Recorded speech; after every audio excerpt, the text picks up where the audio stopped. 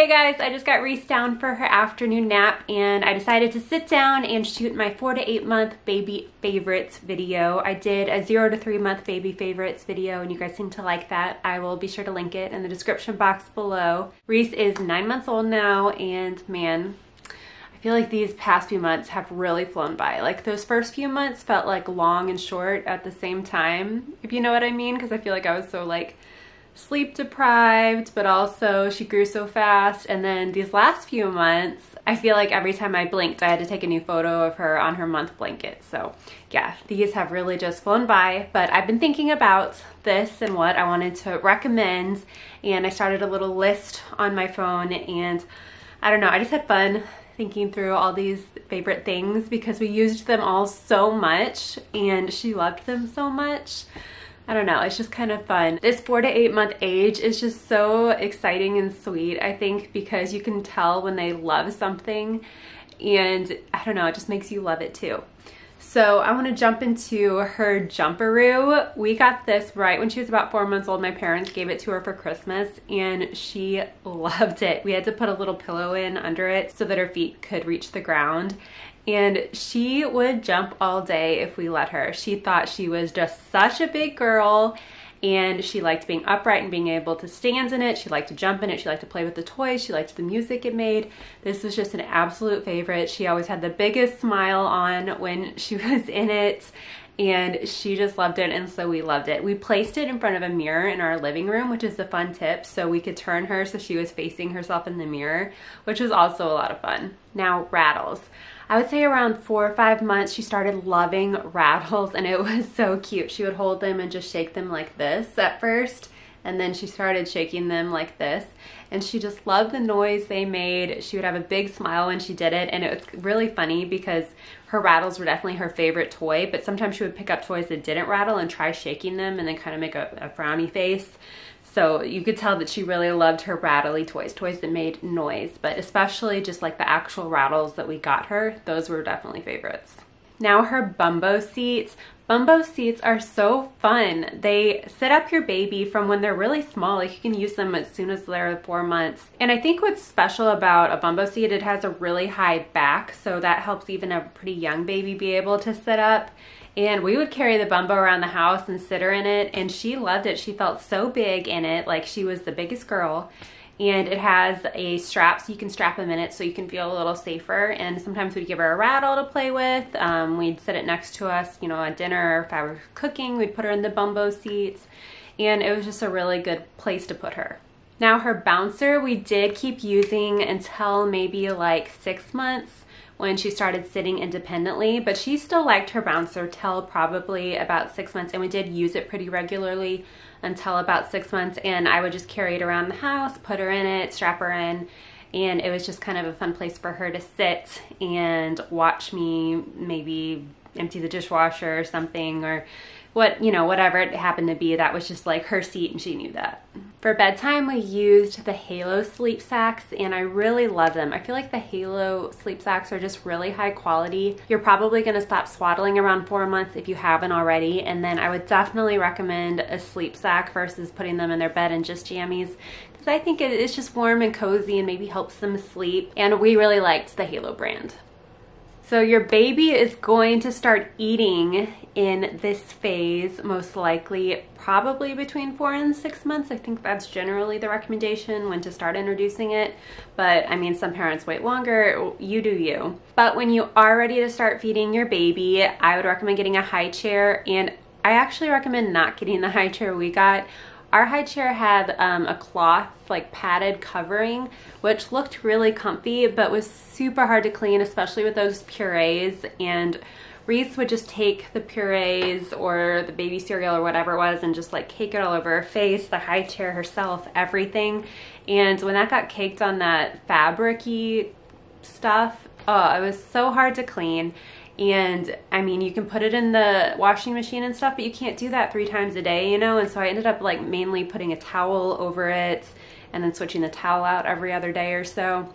But do yourself a favor and get one with a hard back. Even though it looks less comfortable, it will be so much easier to clean, and I think babies do fine in them. A lot of people I know really like that IKEA high chair that's only like, what is it? I don't know exactly, but like $20 or $25, which is ridiculous, and it just has a hard back and it's really cute. So yeah, maybe don't go for one with that padded fabric stuff. You're also gonna wanna have some bibs that have like a little collection pouch on the bottom of them, because you will save yourself so much money in food. Oh my goodness.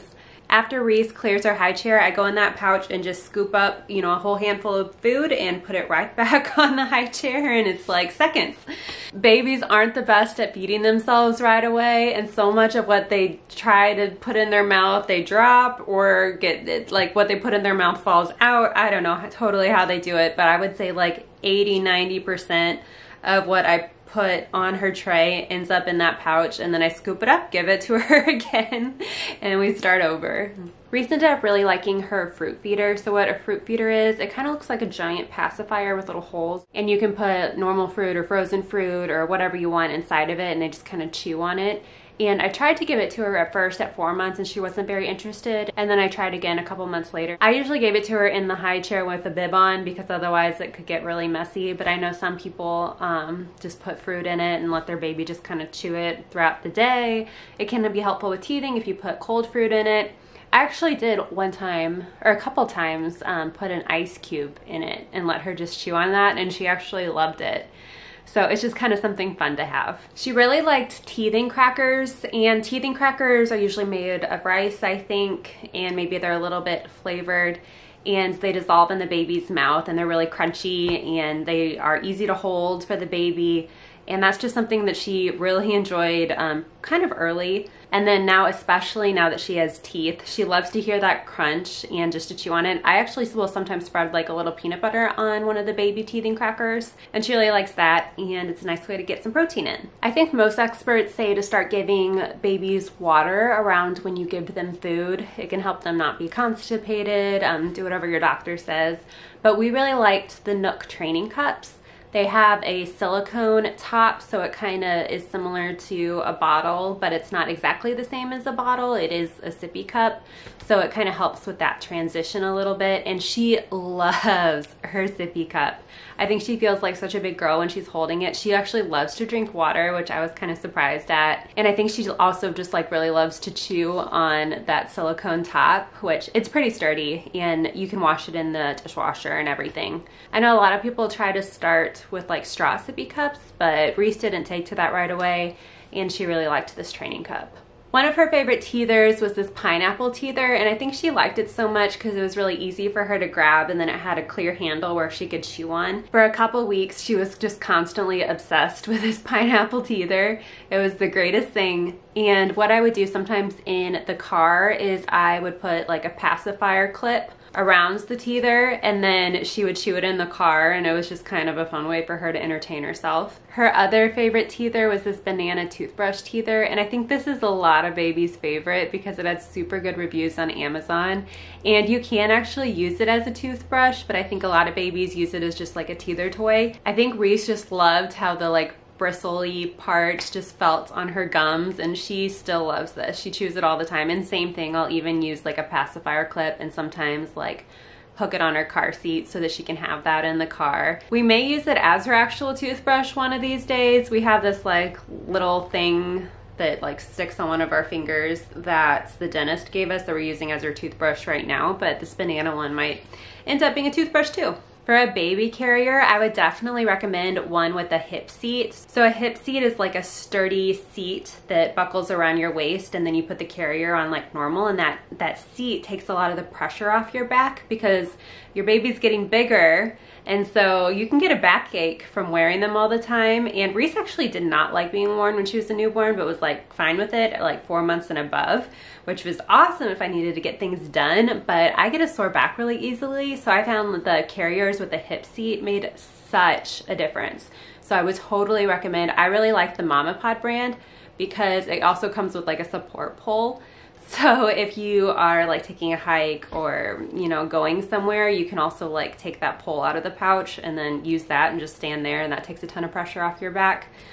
So just a tip, as your baby gets bigger, you might want one of those hip seats. Now you're gonna start needing a normal stroller. For the longest time, probably past 3 months. I just use the car seat stroller system. So I pop the car seat out and put the car seat on the stroller base and just go like that, which I think is what a lot of people do when their baby's really little. Around 4 months, they really want out of their car seats. They want to be maybe a little more upright. You just need another option. So I would definitely get one where they can sit kind of upright, but still angled back a little in case they can't sit up, you know, by themselves. And then also get one that has both shoulder and waist straps so that they can't like try to flip out of it or anything.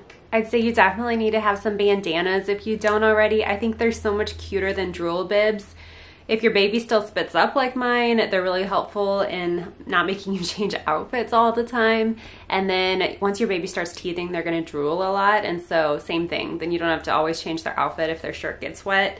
And I just think bandanas are just a lot cuter than bibs. They don't like kind of ruin the baby's outfit. I know that sounds silly to say, but it's true. I mean, you have really cute outfits for your babies, and a bandana, I feel like, makes their outfit maybe just even a little cuter.